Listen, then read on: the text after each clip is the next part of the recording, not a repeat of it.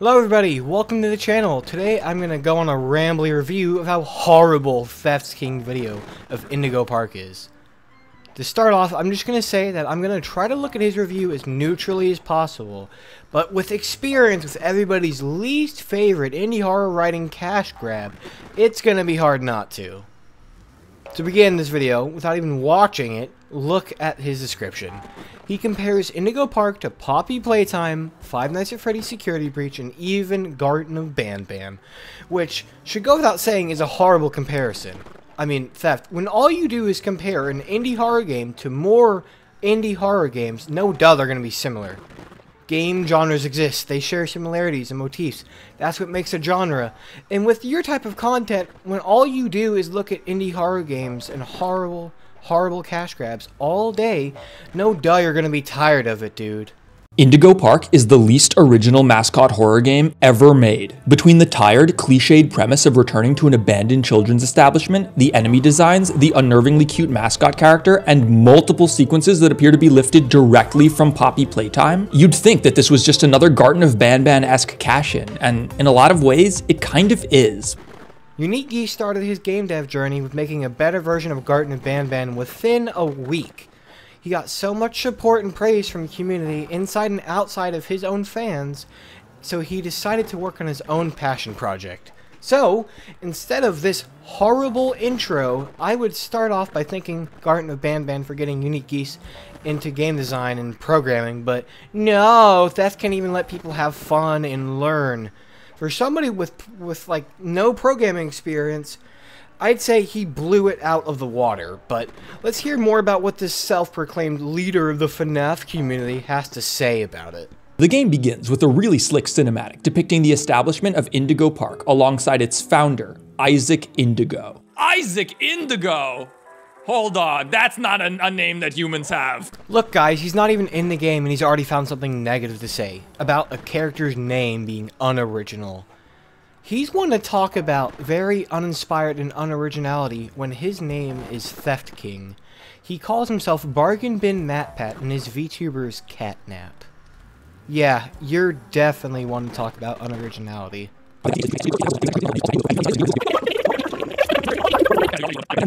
And his animation is expressive and charming. He's the single best part of the game, but Rambley is also a crutch that Indigo Park leans far too heavily on, though we'll get there later. Did you just call Rambley a crutch? In some important parts of the game, Rambley isn't there purposefully to not be a crutch. If anything at all, Rambley isn't a crutch, he's a storytelling device. Which makes sense since he's, you know, supposed to be a guide for the park. I mean, come on, please. Think with some of your brain. Dude, I ain't got time for your bullshit! After completing a short tutorial segment, we're able to open the doors to the park and enter the Critter Corner, where we're given a Faz watch from FNaF Security Breach. It's useless. It's just a plot device to justify why some doors don't open until they need to. I was joking earlier about him not ever letting anyone have fun, but has he ever been to a theme park? This is pretty common in places like Disney, to let you go into attractions and rooms you've reserved, and safety reasons. Has he seriously never been to a theme park? I'm not gonna make you guys sit through that, but he spent most of that beating a dead horse about the name Isaac Indigo. He really needs to pad out his videos because they have no substance at all in them. Now you're in video? Yes, you're in video. Proceed through an awkwardly placed loading zone. We find ourselves in some sort of subway tunnel movie theater. I don't know. The area's design wasn't very coherent. Alright, we know where we're going. Look at that Poppy Playtime ass floor.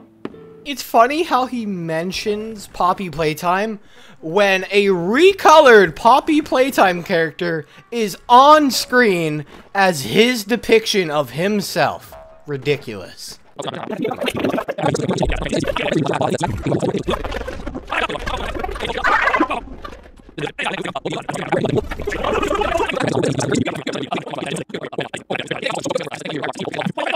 Guys, I kid you not, I had to speed this up to 16 times to get to a part where he actually reviews the game. The next area is probably the most visually striking in the game, a large fountain square with a strange clock tower and Ferris wheel in the distance. It's pretty cool, but there's a lot of empty skybox visible, and it's fairly obvious that there's absolutely nothing beyond these buildings that we can see. The illusion that this is actually outside is completely broken, and as a result, this area feels more like a soundstage or movie set than an actual place. Please be serious here. It is not like they're gonna spend none of their non-funded budget on this game on background trees, dude. Please focus on the center and what you're supposed to be focusing on instead of the background. It just needed a lot more low-resolution buildings and rides and stuff in the distance, because it's obvious that behind this clock tower is just an endless void. About as empty of a void as his video is. After exploring the area for a minute, we find an information kiosk at which Rambley gives us some extra info on the game's only collectibles, a series of plushies and other Indigo Park memorabilia scattered around the game's areas. Dude, it's almost as if an information kiosk in a theme park would only have information on things in the theme park. Crazy.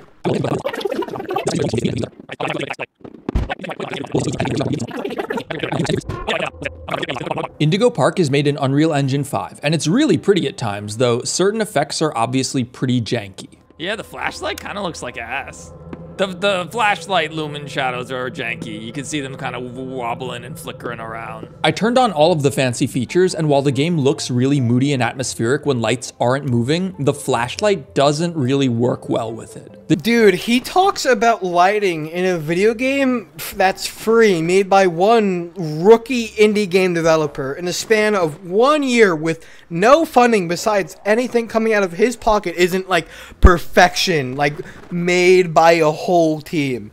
He is ruthless with this review, man.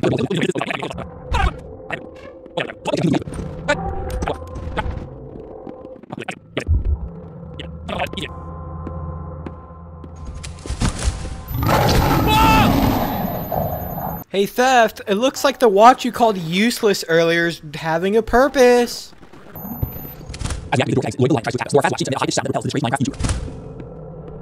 Wait, what?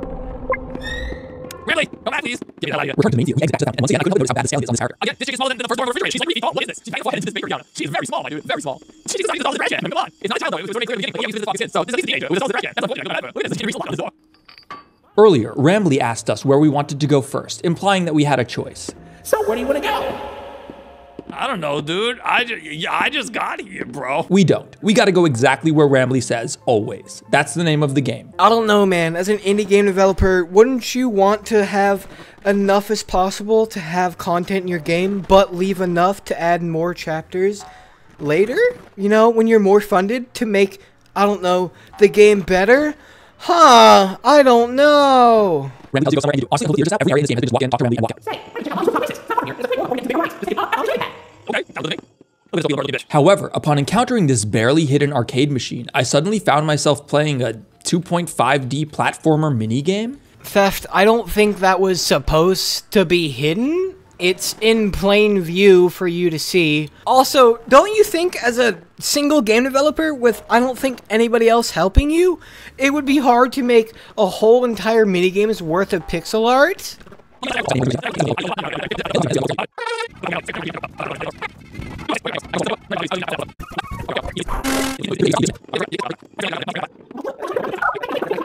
Like I said before, the whole game is kind of just walking into an area, having Rambley talk to you for a bit and tell you where to go next, and then repeat. We find ourselves in Molly's Landing Pad, which is a playpen highly reminiscent of Dog Days from Poppy Playtime Chapter 3, or the daycare from FNaF Security Breach. Dude, all three of the places he just mentioned are places for kids to play in. It's almost like all three places are play places for children in a place for children. Whoa! This section presents itself as a puzzle, but it's really not. It's another fetch quest. Embedded in the walls are 5 colored blocks that can each be set to one of 4 symbols, and throughout the area we find paintings of shapes that correspond to the code. Again, it's not really a puzzle, it's just a slightly contrived justification to make you wander through this area and experience all of the scripted sequences. It's like Static's FNaF VHS tape, tunnel vision. Hello. Okay, green triangle. Dude, it's like neon white. This is sick. With that statement, he just totally contradicted his whole point. He just went on a tangent about how boring this section was and just called it sick. Green triangle, blue star. Remember, green triangle, blue star. Whoa, okay. Bitch, get out my way. I saw it. You're supposed to run away now. Thank you. Green triangle, blue star. Bitch, get out of the way. Unfortunately, by this point, the game had all but telegraphed that I wasn't in any danger, and thus, I wasn't really scared. You're not scared, but in the last clip, you literally just screamed at a stationary, not even a real jump scare? Yeah, okay, this dude's talking out his ass. After solving the puzzle, we go through another loading zone before pressing a random button with no visible indication for what it does. I don't know, Theft. Maybe go down the large hallway, the only other place things could be?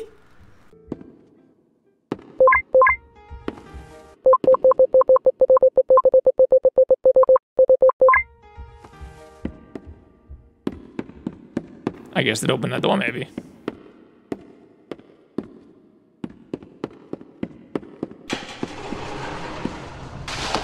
Yo.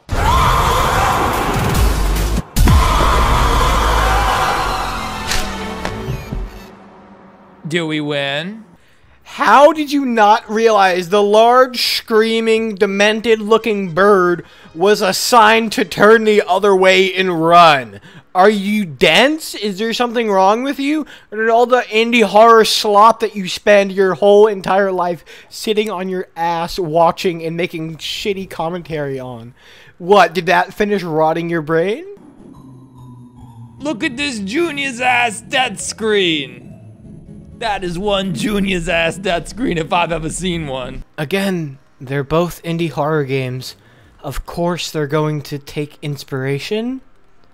This is such a stupid review. We gotta hit the button, I forgot. That button must trigger a descriptive scene. Maybe it's because we hit it a million times, she got like super speed, and that's the only reason she was able to catch us. No, Theft, I think you're just bad at games. Maybe you should go back to doing nothing useful with your life?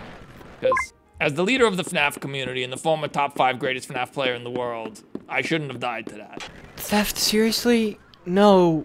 You are not the king of FNaF. That's Markiplier or Dawko or somebody else. Not you. Your channel is just indie horror slop reviews. This is undeserving. Do not call yourself that again. I'm gonna be honest.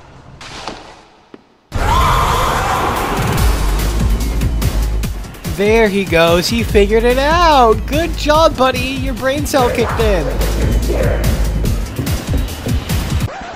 Yeah, it's literally the Dog Day sequence from Poppy Playtime. It's literally the same thing. I criticized the Dog Day chase in Chapter 3 for being boring, so naturally this cheap knockoff is even more boring. Normally in my videos, the chase sequence is like a free 30 to 60 seconds of watch time. I just let it play because it's exciting. Ah! However, as I edit this video, I realize that I have to cut this chase down because it's so boring, and I think that says a lot. Yeah, dude, this chase sequence is boring. I had to speed up your video in some points to 16 times because you were saying nothing of substance to review. And you know what? Maybe if you just stopped playing the same exact game, the exact same formula over and over again, and spent your life doing something better than playing indie horror trash, maybe things wouldn't be so boring for you.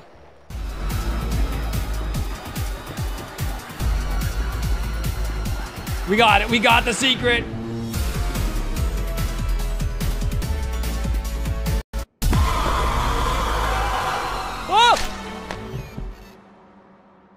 Okay, so I died because I saw her rounding the corner like a freaking school bus going 1 mile an hour, but she must have gone hyperspeed the moment I turned around because suddenly she was all up in my face. Then we find ourselves being chased through vents, just like Poppy Playtime Chapter 1. It's almost as if horror games are gonna have chase sequences, and even better, if they're indie horror chase sequences, it's not like they're gonna have an indie horror mascot character chasing you. Wow! He's stealing!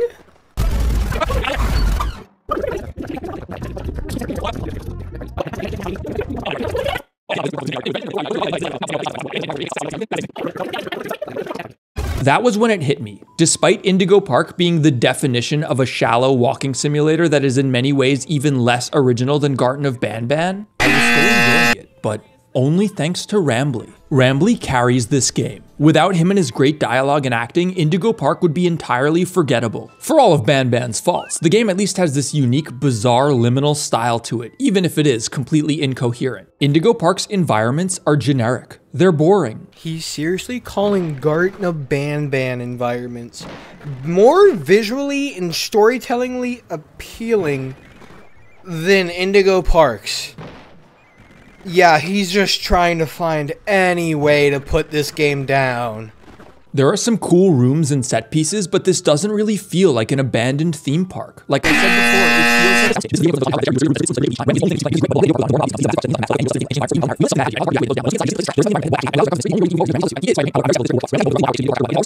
The game's developer, fellow YouTuber Unique Geese, is crowdfunding for Chapter 2 right now, and I think that's awesome, but they're going to have to do more for the follow-up game, and because Chapter 1 has zero gameplay with which to build on, it's not really clear what a more ambitious sequel would even look like. I think it's pretty obvious what a sequel would look like.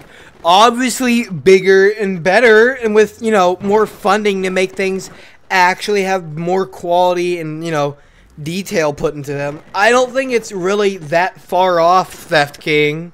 Oh, you get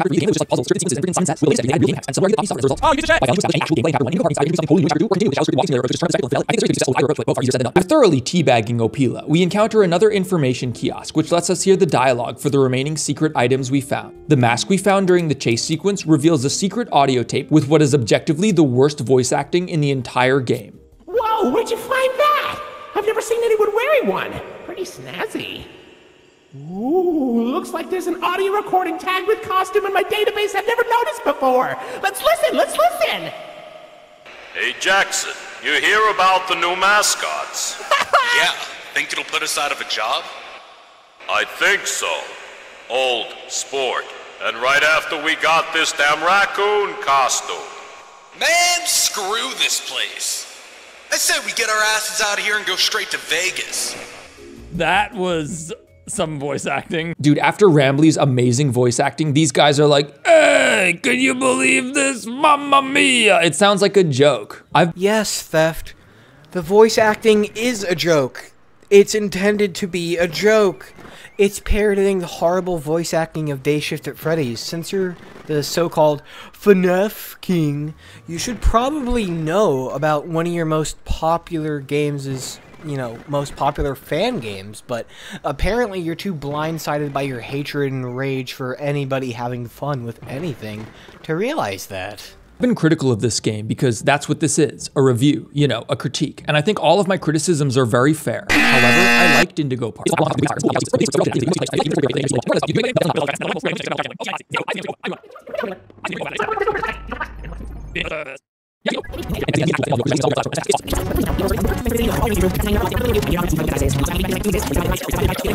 a friend about us. Did I earn your trust? At Indigo Park. Yup, that's how his review ends. A fade to black. Didn't even let the credits finish. Didn't even let you see the end screen where it tells you to support the devs and explains everything.